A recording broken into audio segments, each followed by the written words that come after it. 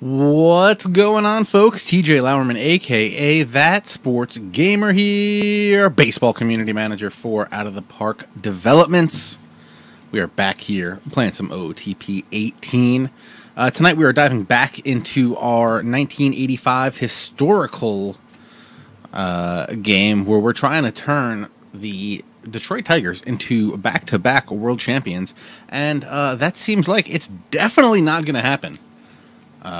Being that it's August 11th, and we are firmly in third place, 10 games back with a 53-57 record. Not great. But we're just going to ride this out, see what happens. And maybe towards the end, we'll discuss what we're going to do next to go along with our Padres franchise that we're doing. Let's hop here, take a little look at how the team is playing. We got Walt Terrell is 11-7 with a 2.67 ERA. That's pretty good. Can't really complain about that. He's out there doing work. Jack Morris 9-9 with a 3.41 ERA. Dan Petrie 9-7 with a 3.63. And here's the problem: we got Randy O'Neal 4-9 with a 6.22. Bob Stoddard 0-6 with a 8.20. You know what? Let's just cut us down to a 4-man rotation and just work with it. Willie Hernandez in the pen, 20 saves, but a 4.79 ERA. That's not that great. But Doug Blair doing work with a 2.77 ERA.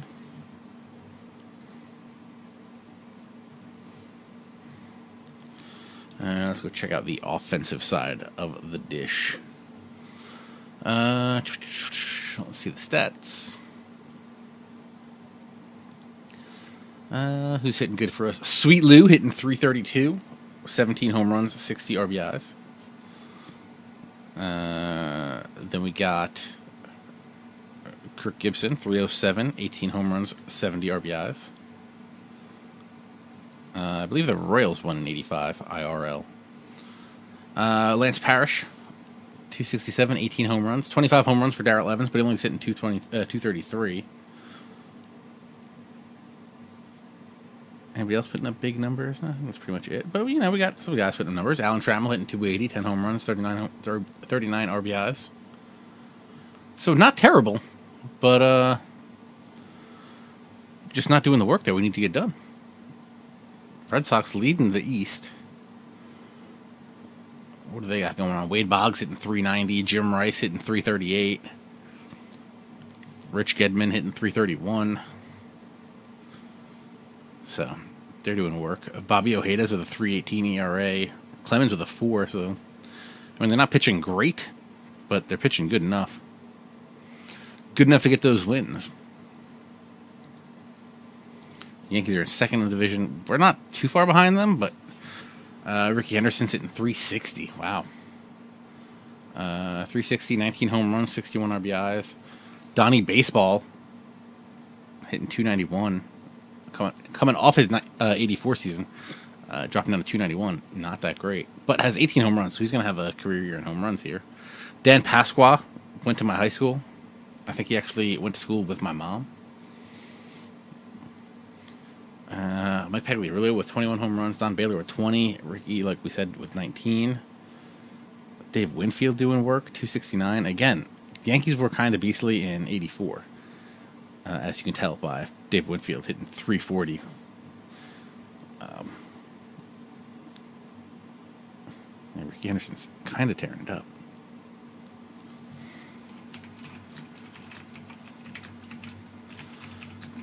All right, so let's go a little bit here into the future. See what happens. Let's hop a week. Let's hop a week or two. We're in August.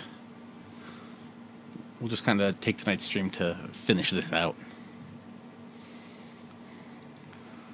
Yeah, the 84 Tigers were kind of dominant. I believe Willie Hernandez won the MVP and the Cy Young that year. Lance Parrish hurt. Did we trade Smoltz? Did we make a move for Smoltz? Oh, no, Smoltz gets drafted this year, right? That's what happens. This is the year that they draft Smoltz.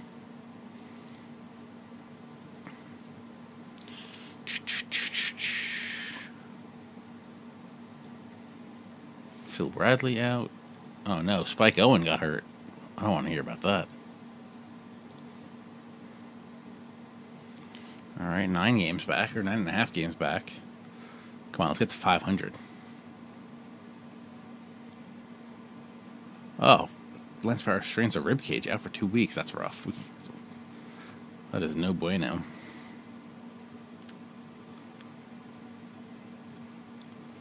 Got any beasts in the minors we can call up?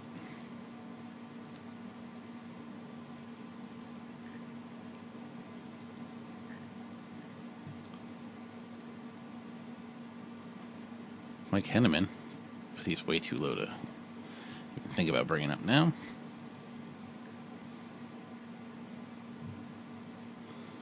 All right.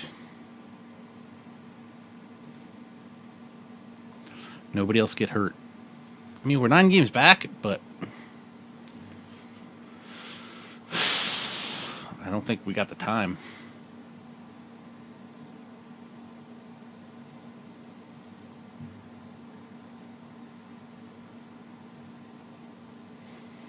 Gary Ward out for the season. He was playing good, too. 290, 13 home runs, 58 RBIs. Oh, George Brett dominating, 332.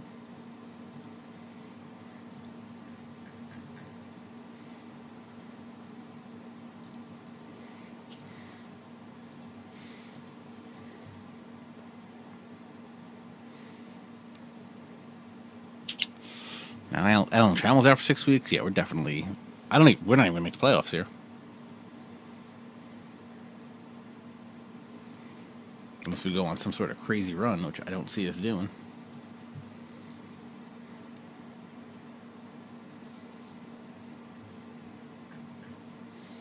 I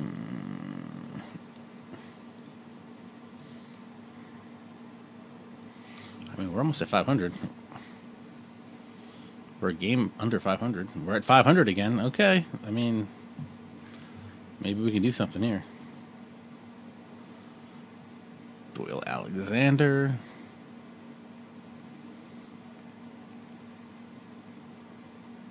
Out for the year.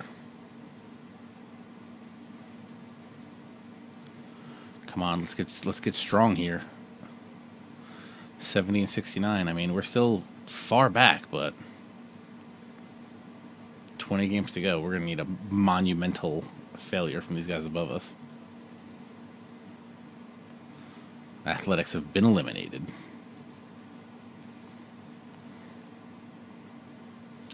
Ugh. Darrell Evans out for 4 weeks. No good. We're next on the chopping block here. Chet Lemon, what are you doing? Bone chips, 4 months.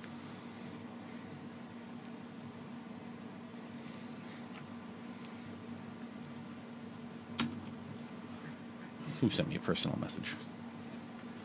Leon Roberts calling it a career.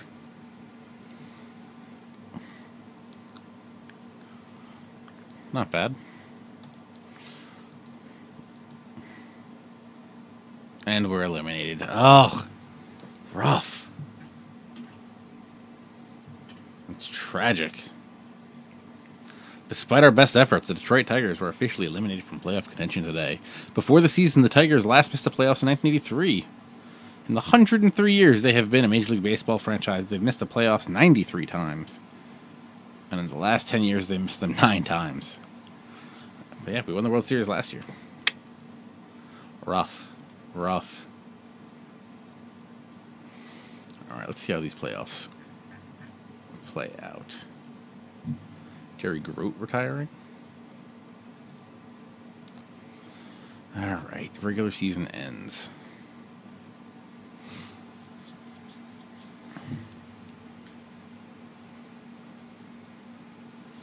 And let me pull up the real 1985 MLB season over on Baseball Reference.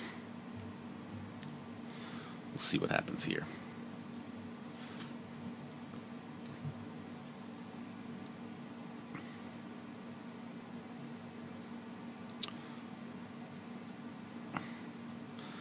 Finished today.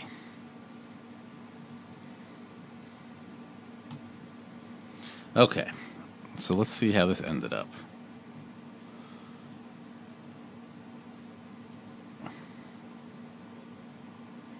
You can assure me that Kansas City did not win 115 games. That's pretty good for them.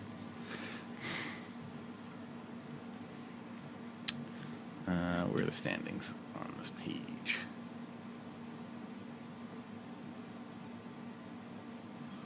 Dunk, dunk, dunk, dunk, dunk, dunk.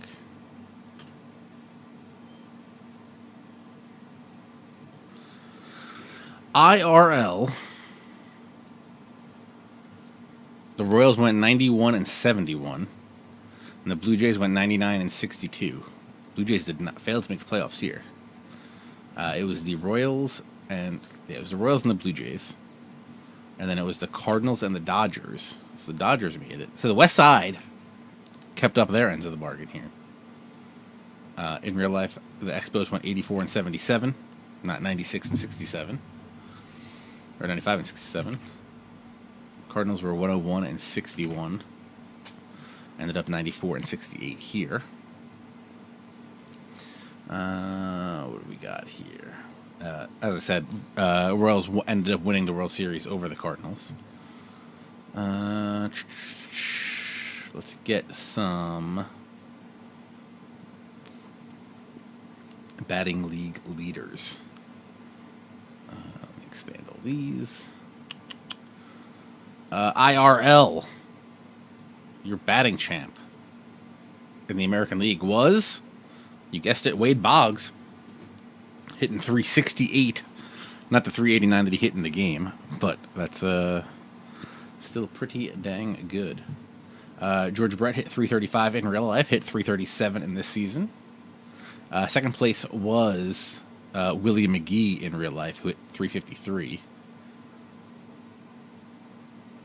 Then for home runs in the AL, it was Dwight Evans with 40, Carlton Fisk with 37, and I'm sorry, Willie McGee. Okay, I'm sorry, I was looking at the wrong thing on Baseball Reference. Yeah, so in real life, Willie McGee won the batting title in the NL. He won it here, hitting 331. So that's good. Very, very accurate. Very liking that a lot. What do we say? Home runs. We got in real life. It was Fisk. Evans had 40 to lead the AL. Fisk was second.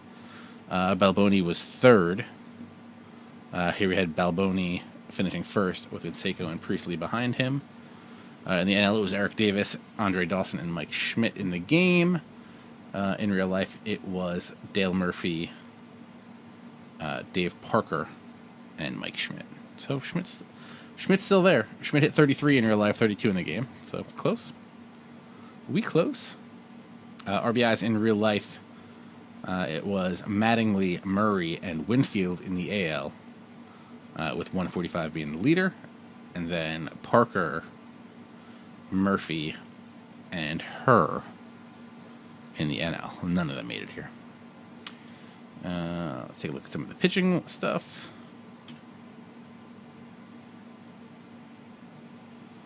The league leader in wins for the NL IRL was Dwight Gooden with 24.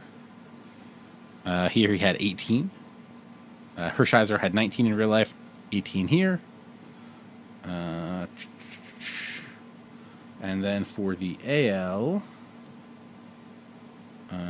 it was Ron Guidry with 22, Brett Saberhagen with 20, and Frank Viola with 18. None of them made it here. Strikeouts. Let's see. Strikeouts. Gooden led baseball in strikeouts, as he does here. 268 in real life, 286 in the game. Rijo and Valenzuela were behind him in real life. In the AL, Jack Morris was actually 7th overall with 191, so we're close there. Leading the AL was Nolan Ryan. Blyleven and Bannister. So yeah, not crazy far off. Most of the stuff stayed pretty true to what happened in real life. All right, so let's hop into these playoffs and let's see what happens here. Well, the playoffs have now begun. Okay, so we got Red Sox Royals, Bruce Hurst, Charlie Leibrandt, Oil Can Boyd, Mark Gubza. This is like a young Mark Gubza, right? Only a second pro year. Everybody's young here. It's only Saberhagen's second year. Clemens' second year, yeah. Right, Clemens. I don't think Clemens was 93. All right. Then with the Reds and Expos, Rob Lopez versus Bill Gullickson, Andy McGaffigan, and Dave Palmer, Byron Smith, and Jay Tibbs. All right, let's go to the playoff tree to see it a little easier.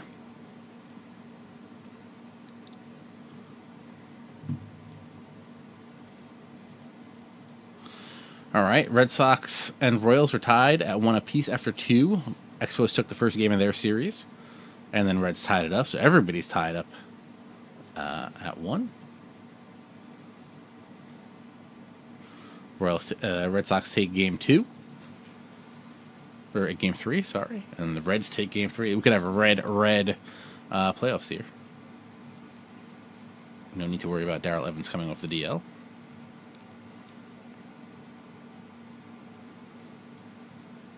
All right, 3-2 Red Sox versus, and then it's 2-2 in the NL. 3-2 Red Sox, 3-2 Expos. Ooh, Royals tie it up at 3. And the Red Sox win Game 7 and face the Expos in the World Series. Wow. Now let's go to playoff coverage. Bruce Hurst versus David Palmer in Game 1. Then Clemens and Schatzeder in Game 2. Byron Smith and Bobby O in Game 3. Bill Gullickson and Oil Can Boyd in Game 4. Let's go. Red Sox take the win in Game 1. Thanks to Bruce Kissin. They win at 6-3. All right. Uh-oh. And then the Expos battle back for Game 2. All right.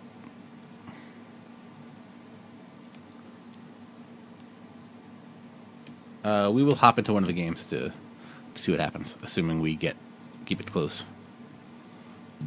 I received a personal message probably saying that I'm fired. Juan Beringer. Don't hate.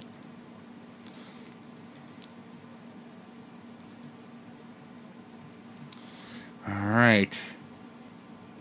Red Sox take Game 3. Bobby O out here doing work. Andres Galarraga, just FYI, already has 5 home runs. No, I'm sorry, 5 RBIs. He's out here. He's playing 3-1 Red Sox. Red Sox win it. Steve Lyons hits a home run in his rookie year to win the World Series. Let's go in here and check the box score. If it would have stayed closer, we definitely would have simmed it out. It was all about winning for the Red Sox, as they did. Nothing fancy about how it went down. Players said they just prepared physically and mentally. They went out and played baseball. That's what they do here. Dave Hostetler had 3 hits, went 3 for 4. Beastly. Including a triple. But it was not enough. Wade Boggs out here doing work with a double. Lions with the home run. Interesting game. Straight to the pen. Did he get hurt? Oh! Pitched an inning and messed up his shoulder and had to come out of the game. Not good. And Andres Galarraga was ejected. Weak. 2 home runs for Mike Easler. He was the MVP. Steve Lyons also had 2 home runs. David Palmer, the only guy to pitch more than 7 innings in the series. Not bad. All right. So we were quite unsuccessful at doing this back-to-back thing. I'm a little upset. I'm not going to lie. I'm a little disappointed. Save this out. That was an utter failure. It was an utter failure on my part. We definitely should have made that trade for Keith Hernandez and made Rich upset. We didn't, but that was dumb. I mean, now we got a lot of time left. You know what we're gonna do? We're gonna hop in. We're gonna finish the rest of this Padres. Work on this Padres rebuild.